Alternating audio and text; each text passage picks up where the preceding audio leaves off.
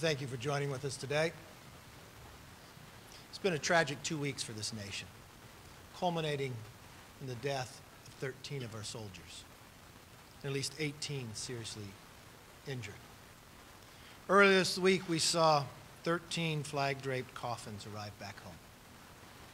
These 13 soldiers gave their lives to make sure to bring Americans home safely. They were the best of us, and we will never, ever forget, and we will always remember them as heroes. Today on the floor, we took a moment to honor them. We had hoped to have an opportunity to be recognized, to move a bill by veteran Mike Gallagher. It's very simple what we're requesting. We listened yesterday to General McKenzie say American troops have left Afghanistan, but we did not get everybody out that we wanted to get out. I heard the Pentagon say the time just wasn't there to get more Americans out. But let me be crystal clear. This isn't the U.S. government's timeline. It's the Taliban's timeline. Mike Gallagher's bill does 4 simple things. What is the plan to bring Americans home safely? Not some, but every single American. What about the list of the weaponry that has been left behind, accounting for that? A sense of Congress that the Taliban should not be recognized as the government of Afghanistan, and a prohibition of any support or assistance of resources with money to the Taliban. Every member with me today has that simple question. The majority of every member behind me is a veteran. What is the plan to get Americans out? Never in my lifetime would I ever believe America would have an administration knowingly make a decision to leave Americans behind.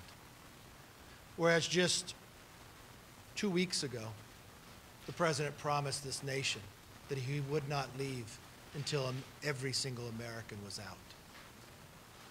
We're 2 weeks away of the 20th anniversary of 9/11. We now have Americans stuck in Afghanistan, the Taliban in charge, with more weaponry than they've ever had in the past, and a border that is open. Speaker Pelosi, now was not the time to act like you could not see us on the floor. Now was not the time to hide. We are a co-equal branch. Now is the time for leadership in Congress, and we will lead. With that, I want to bring up Ranking Member, Mr. Bost. Thank you, Leader. Ladies and gentlemen, we watched this week as Americans left the field after 20 years. My son served there, and thank God he came home. But we all know also that there were 13 members that didn't come home as of this last week, on top of what was already over 2,000 lives that had been lost there. But if you ask each one of the veterans who have served, what is one of the things we never, ever do? We never leave our Americans behind. That's right. And we've left Americans behind. It's even to the point that here today we wanted to say, in what we can do, which is through legislation, as how Congress feels, that we want to make sure those Americans come home, and the other issues that we're trying to deal with. Let me tell you this as well. Over the last few weeks, since the 13th, the uptick that has occurred on the veterans that are here, that are concerned, that would love to do anything they could to get those people out, it is weighing on them heavily. We have seen an increase of 7% on the call-in for the hotline, for the suicide hotline for veterans. We saw a uptick of 40% on the text line and a doubling on the chat line.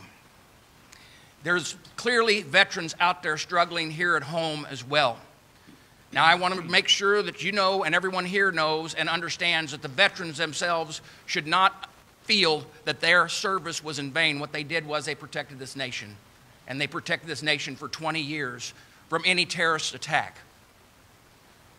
But it is vitally important that if you have a loved one who is a veteran or a friend that is a veteran, that if they are in need, that they should call the hotline at 1-800-273-8255 or text 838-255.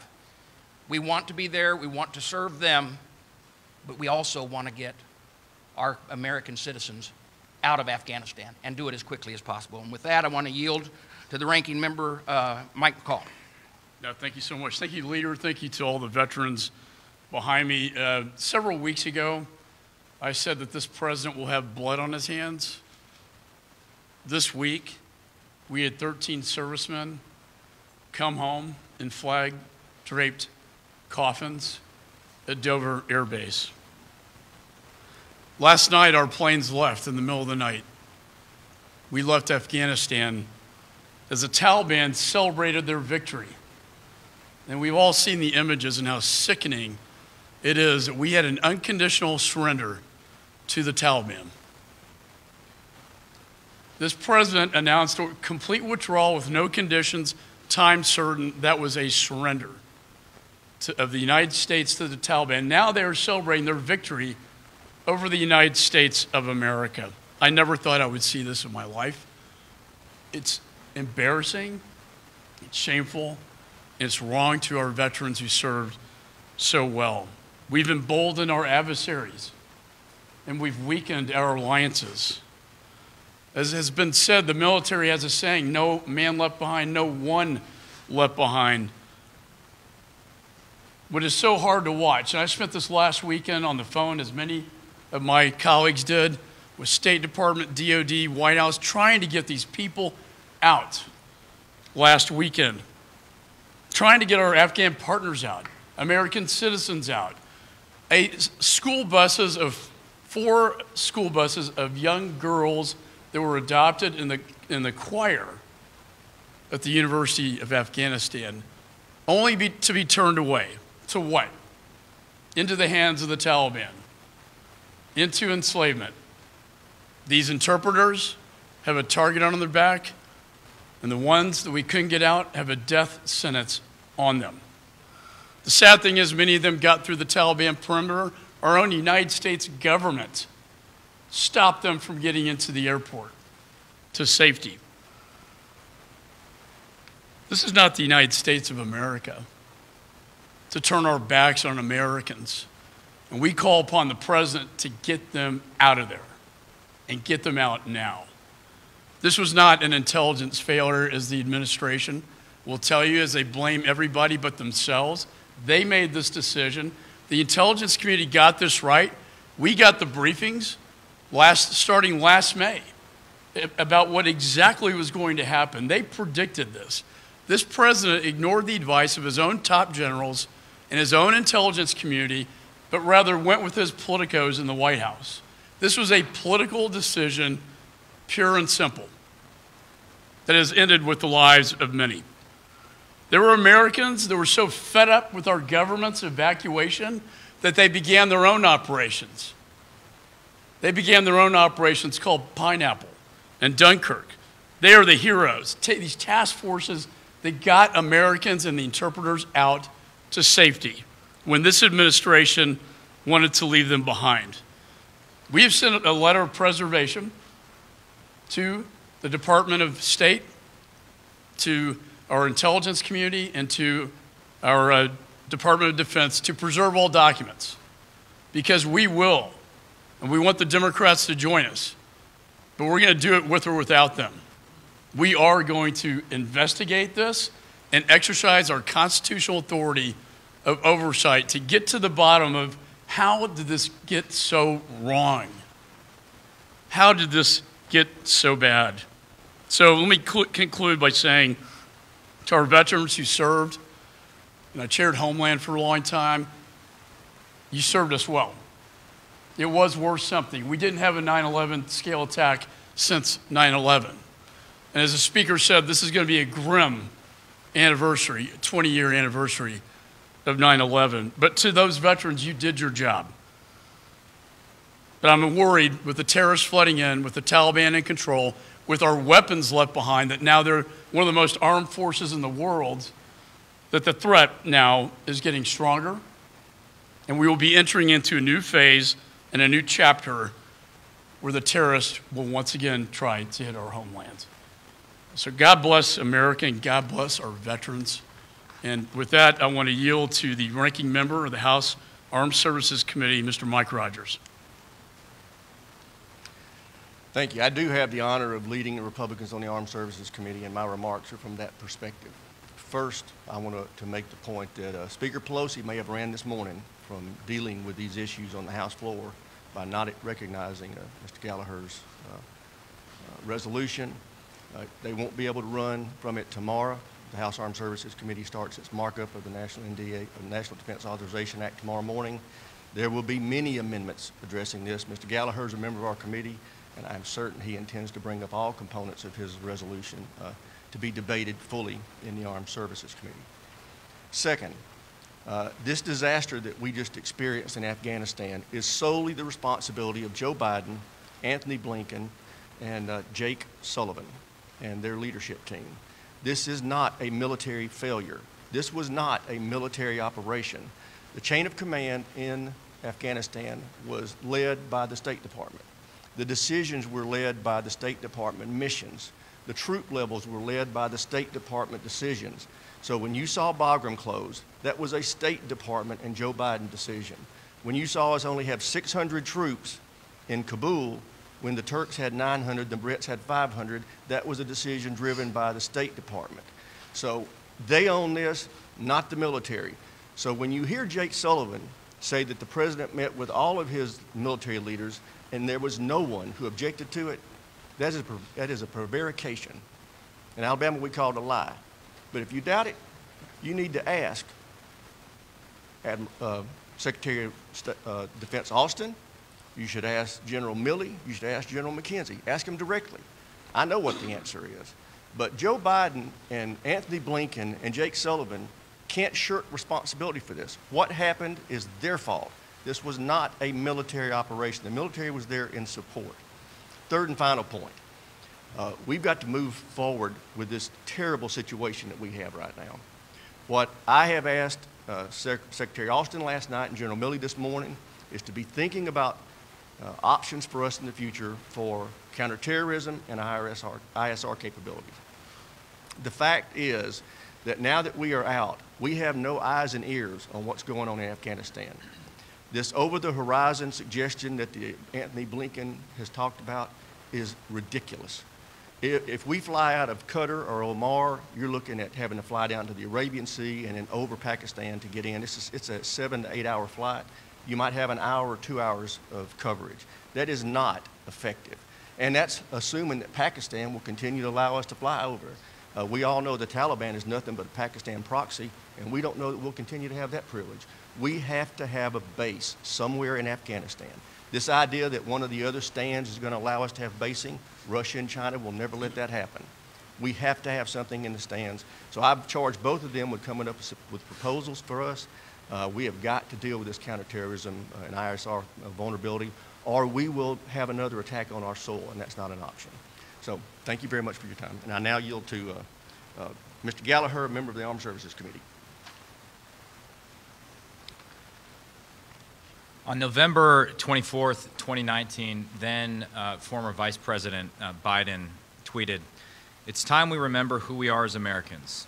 We leave nobody behind, and we give hate no safe harbor." Well, yesterday, President Biden left hundreds of Americans behind and gave safe harbor to the hate of a fundamentalist terrorist Taliban regime.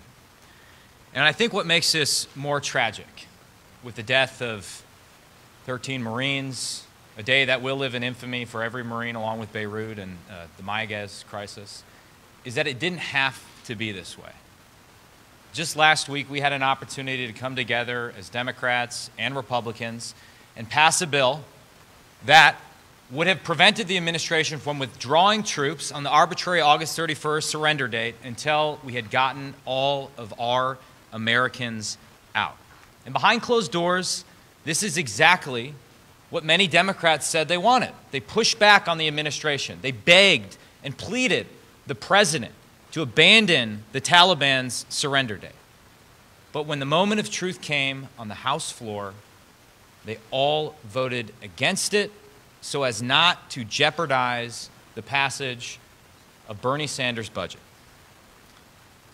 Today, we had another chance to come together as Democrats and Republicans. Tried to introduce new legislation today to do whatever is necessary to save our citizens that President Biden left behind in Afghanistan, to make sure that we are not paying ransom to terrorists, to make sure that Congress has a full account of the billions of dollars worth of equipment that we left behind, and to make sure that we are not, as the administration is hinting right now, going to recognize the government, the Taliban government, going forward.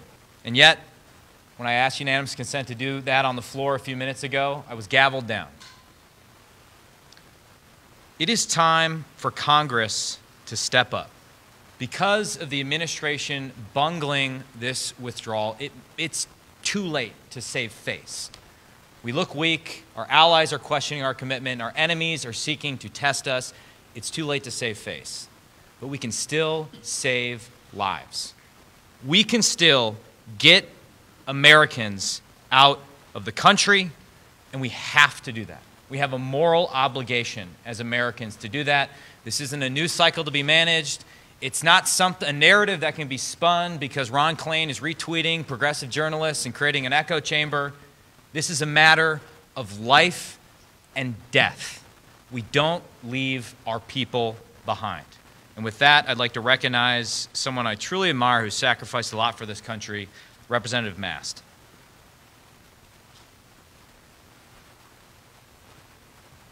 As every veteran will tell you, the most important thing you bring into battle is why. The why for this battle that we're talking about today, that Representative Gallagher just spoke about, is very simple.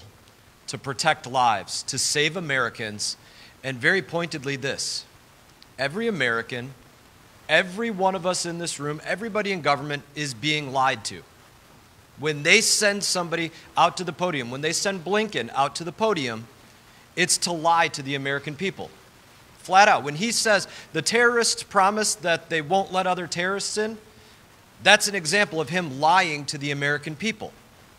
When they send somebody else out from the administration to talk about what's going to happen with the recognition of the Taliban or other terrorist groups, they're sending somebody out to lie to the American people. When they send somebody out to talk about the U.S. arms that will be used against our military, other militaries, and civilians across the globe, they're sending somebody out to lie to the American people. That is why what Representative Gallagher and every veteran up here and every member of our body is acknowledging. These lies can't be the way forward. They have to come to an end immediately, and this has to be the moment that they are accounted for. It's in that I'm going to move to an incredible veteran, somebody that I respect a great deal, Representative Green.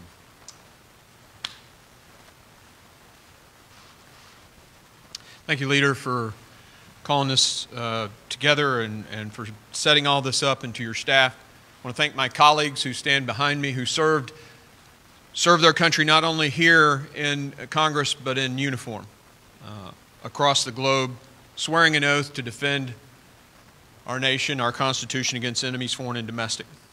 And I want to thank every veteran who served in Afghanistan, especially today. The Taliban has broken every single agreement, every aspect of the agreement since January. Whether it was their fighting inside the provinces, whether it was just the power-sharing agreement for the country as a whole, completely violated by their attempt to overtake the country. And just recently, their promises to let Americans walk through their checkpoints to get to the airfield. Myself, my colleagues, can report to you call after call from Afghanistan to our offices saying, I am an American and I can't get through the Taliban checkpoint. I've been 3, 4 times. And yet, President Biden did nothing. He continued at each point when the Taliban broke the agreement to do nothing.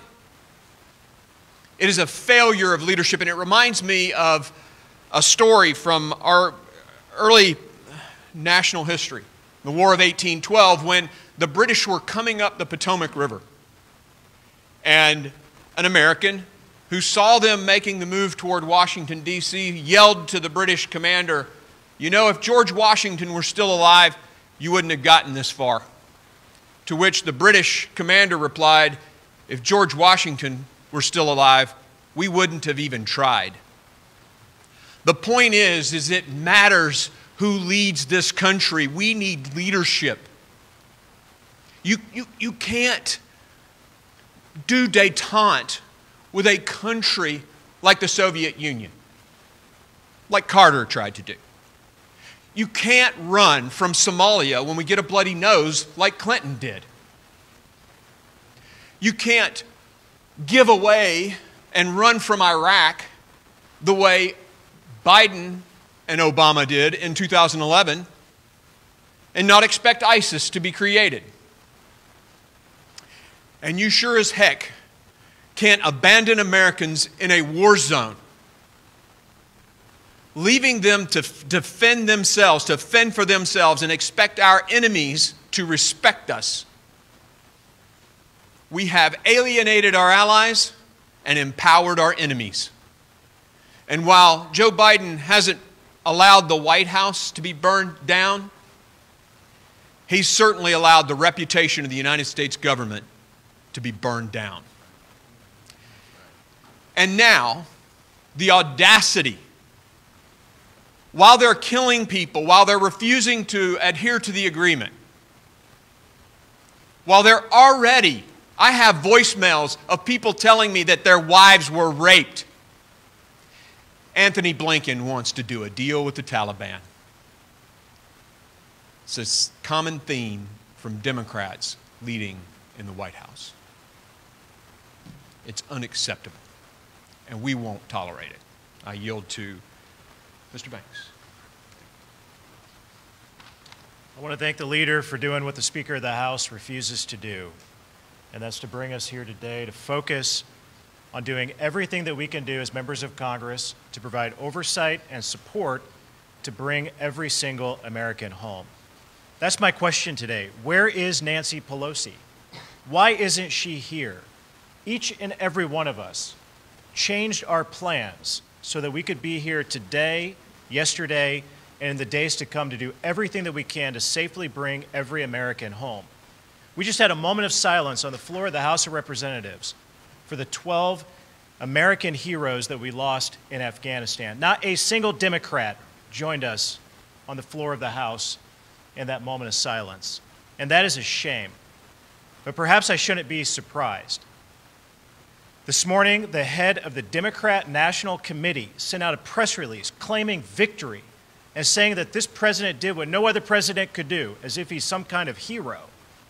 The Democrats have politicized this, and it's absolutely shameful. This morning on the news shows, Admiral John Kirby, the spokesperson for the Pentagon, on Fox News said that there's somewhere above 100 Americans who are still in Afghanistan. That was on Fox News. Earlier in the morning on Morning Joe, he said a few hundred. Yesterday, General McKenzie said a few hundreds are left in Afghanistan. Secretary of State Anthony Blinken last night in his press conference said it's less than 200, but it's closer to 100. Earlier in the day, he said it was 250. The fact of the matter is that this administration still has no idea how many Americans they have left behind enemy lines in Afghanistan as they ended the evacuation mission. They ended the evacuation mission not because America decided to do so, but because this president, this commander-in-chief, kowtowed to the Taliban.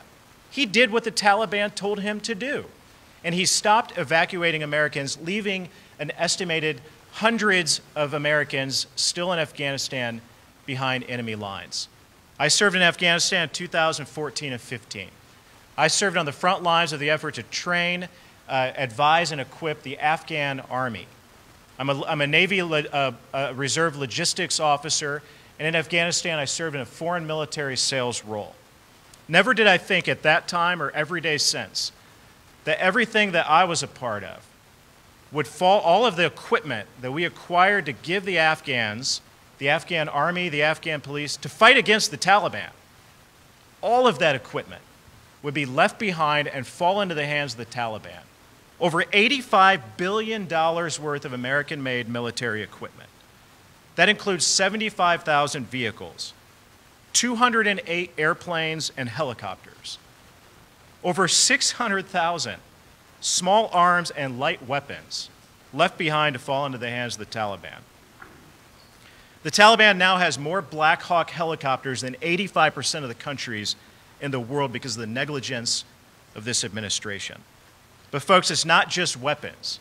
It's night vision goggles, body armor, and unbelievably, the Taliban now has the biometric data stored on biometric devices that we left behind that has the information, the personal identification information of the Afghans who served alongside us as interpreters or served in the Afghan army as a part of our mission to fight against the Taliban.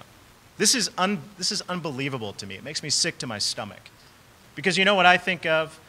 I think of Sergeant Major Wardell Turner, the highest ranking enlisted member in my unit who was killed in a roadside bomb while I served alongside him in Afghanistan. What would he think knowing that we left hundreds of Americans behind? What does his family wake up and think today? That we've left hundreds of Americans behind enemy lines. He never would have stood for that. He would have fought to do everything that he could to bring every American home. And it makes me sick to my stomach thinking that any life that we lost, anyone who paid a sacrifice in Afghanistan along the way, has to wake up today and wonder, any family member that wake up today and wonder, why would any administration, why would any president, commander-in-chief leave any American behind? It's never happened before. This has never happened before in American history, that a mission like this would be so botched that we would leave Americans behind enemy lines. We don't even know how many of them are there. So again, I want to thank the leader for doing what the Speaker of the House refuses to do. With that, I yield to a real American hero, someone who did pay enormous sacrifices in Afghanistan, Representative Crenshaw. Thank you, Jim. Thanks all for being here.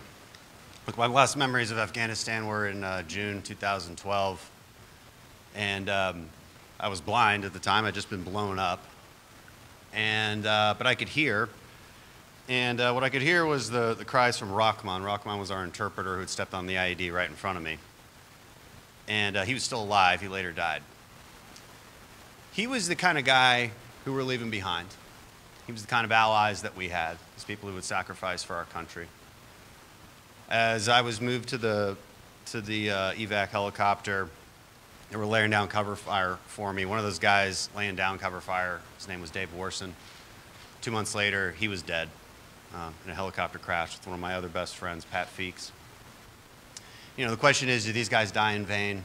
It's a question a lot of our veterans are asking after this bungled exit from Afghanistan. And the answer is no, because there was a realization that for 20 years we were keeping America safe from another 9/11. Unfortunately, our politicians never really clearly articulated that to the American people. And that lack of communication resulted in this mess that we're in now. There's going to be a reckoning for the decisions that led up to this. But you know, we talk about accountability in the SEAL teams quite a bit. Hyper accountability, really. Everything is your fault, even if it's not, because it must be. That's leadership. Accountability for your actions, accountability for what went wrong, admission that something went wrong. How about that? And then doing things, taking actions to fix it. That's what we've been asking for weeks. When we still had a chance, I asked this administration, go back on offense, reset the chessboard. You've screwed things up, admit it. Now reset the chessboard and regain our leverage. They said no. They wanted to stick to their arbitrary surrender deadline, and they left. So what is today about? It's about fixing this. It's about taking action. But first, the administration has to admit it's wrong. Stop running victory laps. It's like the arsonist claiming they did a really great job putting the fire out, when in fact there's actually still people inside. That's the kind of analogy that we have here. No admission that anything's wrong, running victory laps, and refusal to do anything about it.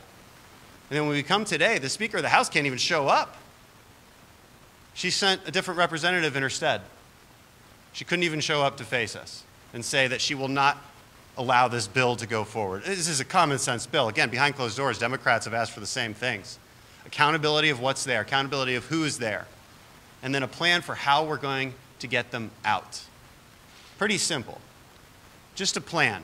Just a recognition that there's even a problem and that we need to address it.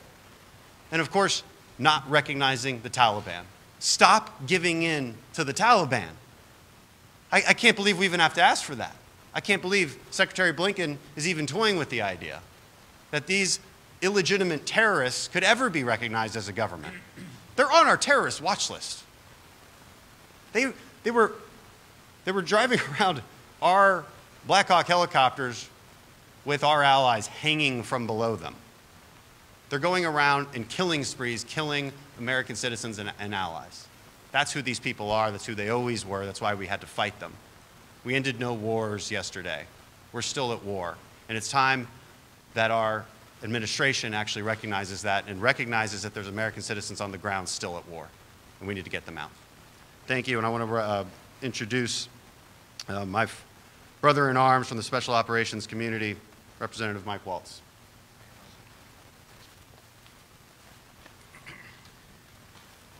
Mike Waltz from Florida, served multiple tours as a Green Beret on the ground in Afghanistan. I've worked the war as a civilian in the policy for it in the Bush White House, in the Pentagon, and dozens of times as a civilian. And like so many here, I'm very personally invested in this disaster. Like so many here, I've had an interpreter not just beheaded, they beheaded his family in front of him before they beheaded him. I had a journalist and a principal run out of town with Taliban threats, but they stood strong. You know their crime? They were running a girls' school. The Taliban, in response, killed their family and machine-gunned the girls' school with the girls in it.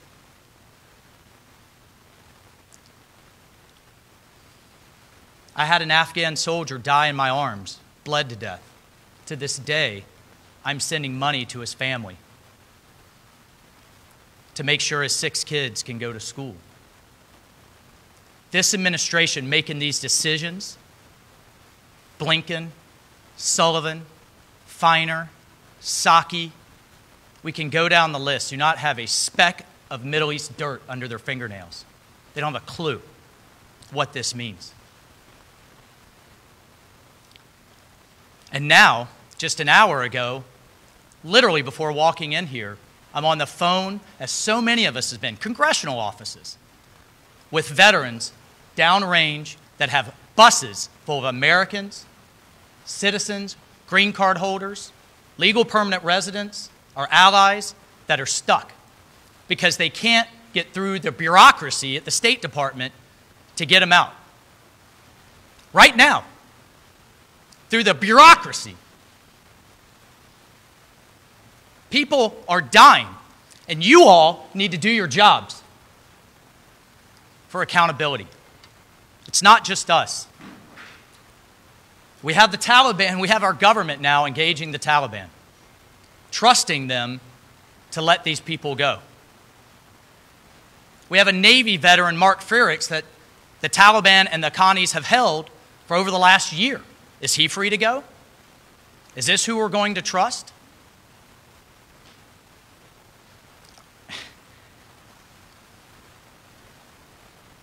This government is about to enter into a ransom situation.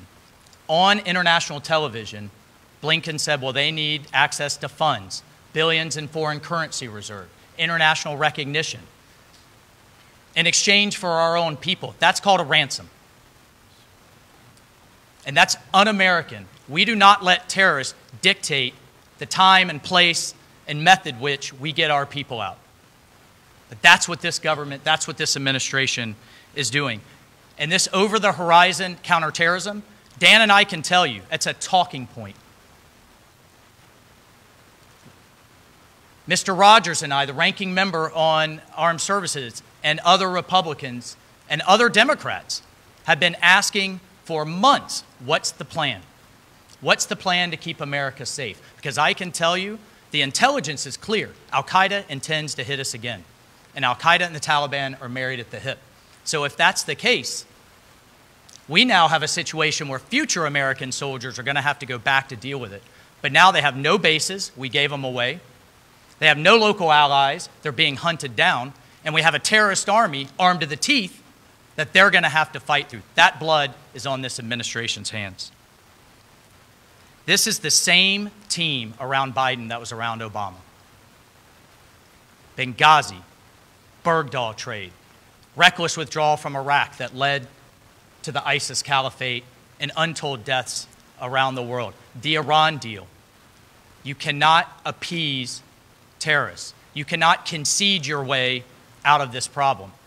They know strength and they know leverage. And right now we've given it to them in the form of hundreds of Americans on a silver platter. I had an ambassador reach out to me today, a Middle Eastern ambassador. He said, I cannot tell you how bad this is for your country and its image. The message around the world in the Middle East right now is jihad has won and democracy has failed, and the terrorist recruiting is going to be through the roof. It's not a policy issue, it's a national disgrace. That's from an allied ambassador. I've been in touch with the leaders of those that are still resisting the Taliban and standing with freedom. Vice President Saleh told me, you know, you may have paid billions and lost soldiers to stand with us against extremism, but the price that you're now going to pay in your dignity and your values is incalculable.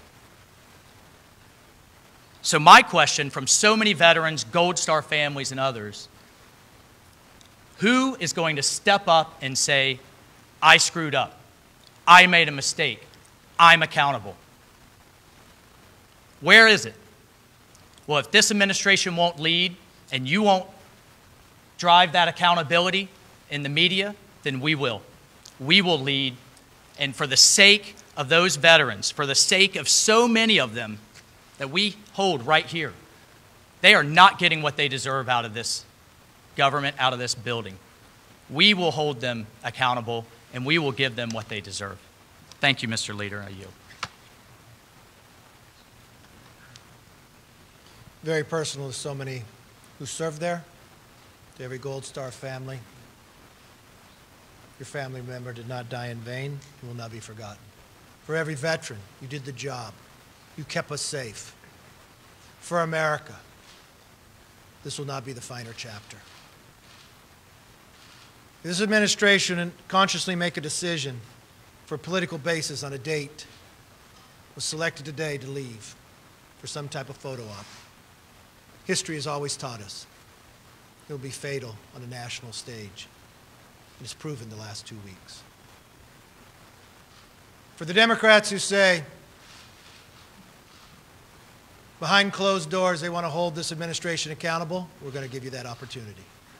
For a speaker who will not show, will not recognize us, and embolden this administration to leave Americans behind, we will not stand back. For every opportunity we have, for every breath we can take, for every committee option we can bring, we want a plan to bring those Americans home. That's what this country believes. That's our reputation, and we're going to make sure we keep it. With that, let's go to questions. Yes. Please. Thank you for Mr. Speaker. Go to the mic.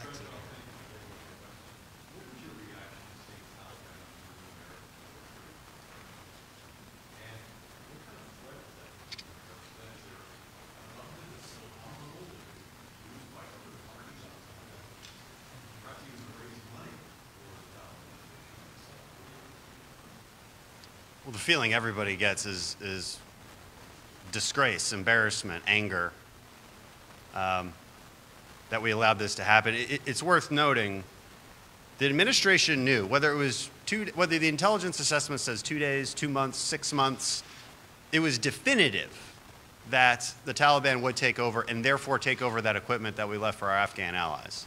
So they went through with this plan knowing that. That's a really important point. Now, what are they going to do with this equipment? Look, some of it they can't operate. They've got a gun to the head of our Afghan army pilots that they're probably flying those helicopters. But they can sell these things. They can sell them to Iran. They can make a lot of money off of them. NVGs and weapons, they can continue to operate those. You know, one of our biggest advantages as special operations on the battlefield has always been operating at night. We can see things they can't. We can aim when they can't. With thousands of NVGs and thousands of the infrared lasers on the weapons that we use to aim, that advantage is now gone. And you know, what are they going to do with it? Well, they're not going to use it for local security. They're going to externalize their operations just like our intelligence community believes they will with ISIS and Al-Qaeda. Again, these people are joined at the hip. They all come from the same tree. So it's not only is it a disgrace, but it's a direct national security threat, especially when you consider how easy it is to get across our southern border these days. Another refusal and abdication of duty from this administration. These things are all closely related. And America is far less safe than it was.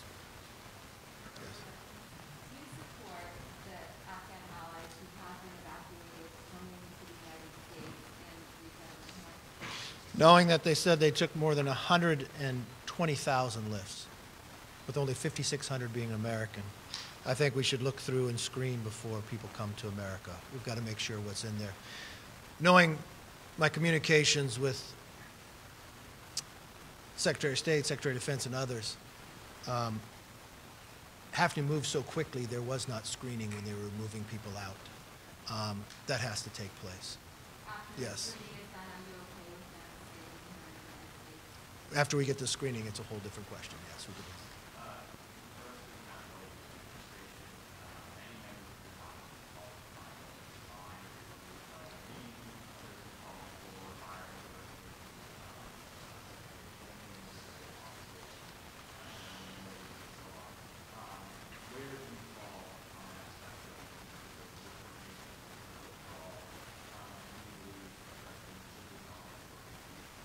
I believe right now we should get every American home.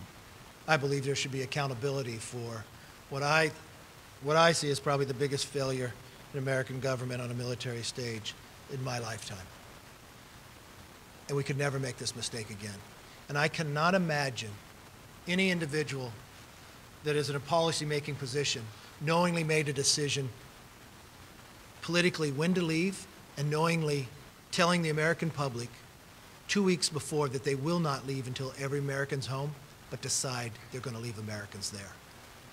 And let me have one question to that president or to anyone else in charge. What is your plan to bring Americans home? You knowingly made a decision that you're leaving them there. You acknowledged it. Prior, a month or two before, you said there's from 11,000 to 15,000 Americans there. You say you only brought 5,600 out. You're now going to put pressure on the Taliban when we're gone to get them home? The president stood before us in a press conference and told Americans who were there to go to the airport. In less than 30 minutes, we had a conference call with his own leadership who said not to go to the airport. They're being beaten. The number of members here that their congressional districts and others worked to bring Americans home. When they went to the airport that the State Department told them to, they said the Taliban would take their papers or shoot at them and have them run back. The lies have got to stop. The accountability needs to be there. But most importantly, Americans need to be able to be brought home.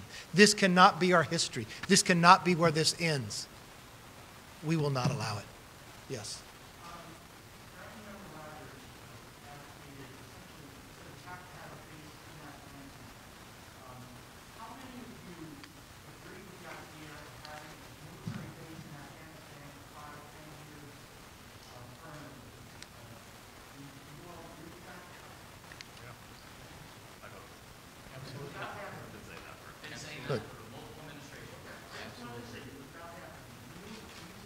I have, let's stop for one moment within your question, since you're sitting and you're talking about individuals who have served there. They know the importance of over the horizon that the president talks about. They know the region of where it is, and they know how to deal with it now. We need to have the ability to have eyes and ears. Think about that decision to close Bagram when they did. Many individuals here will tell you the same thing when they talk to the military. The military asked for a certain number to be able to do this correctly. The administration said no and picked a much smaller number, so they had to close Bagram. What happened by losing that base? You had more than 5,000 prisoners, some that were ISIS-K, that were released while we're trying to bring Americans home. We now have an administration and a Democrat majority that made America an open border. We knowingly know that earlier this year we've caught people on the terrorist watch list, not from Central America, but even from Yemen, coming across this border. We now have more than 5,000 prisoners that were held there inside a base that, had we kept, would not be released. They wouldn't have the opportunity to come across an open border. They wouldn't have a weaponry that the administration will not give us accounting for of how much they have. We have an administration that will not give us an accounting for how many Americans are there. We have an administration that won't even give us accounting for what's the plan to bring Americans home. So I understand your question and where you want to go, but I think the priority right now is, what is the plan to bring people home? And we can look. I have a position that we need to have eyes and ears in that region if we want to be safe. And if the military believes the best place to be there, I have said publicly before, I would not have closed Bagram, and the time, place is what they did. Yes?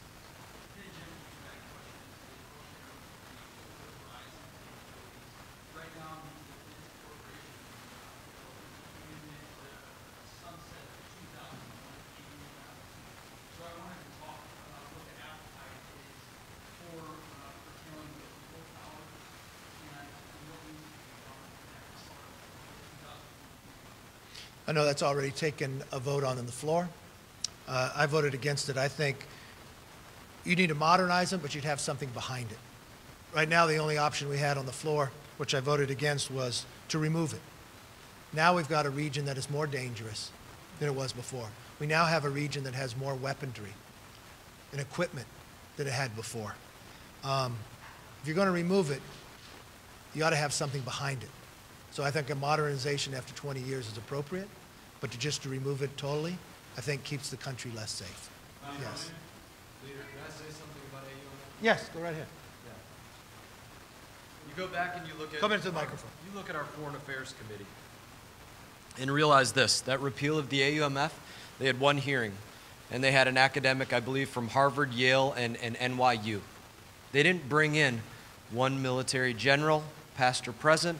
They didn't bring in one secretary. That's exactly the way that they're out there conducting their policy, without looking into the ramifications and the repercussions of what's going to happen with the political decisions that they're out there making. They're asking the wrong people. They're not asking the right people. If they do take the time to ask them, they're not listening to them.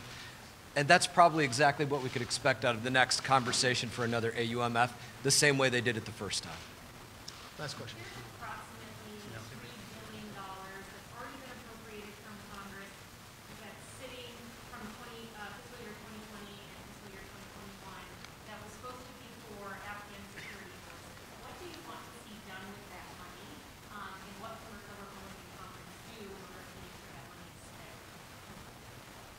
Well, I would like to first see a plan to bring Americans home.